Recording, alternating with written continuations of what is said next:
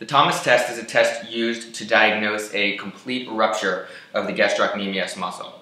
So it's pretty simple. All you do on this is grab a handful of calf and you just give it a nice squeeze. Okay? If you see the ankle moving and plantar flexing, that's a good sign.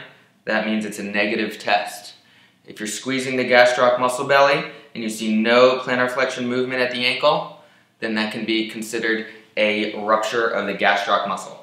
This is a very specific test, so it's used to rule in a condition. It cannot be used as a screen to rule out a gastroc strain or tear.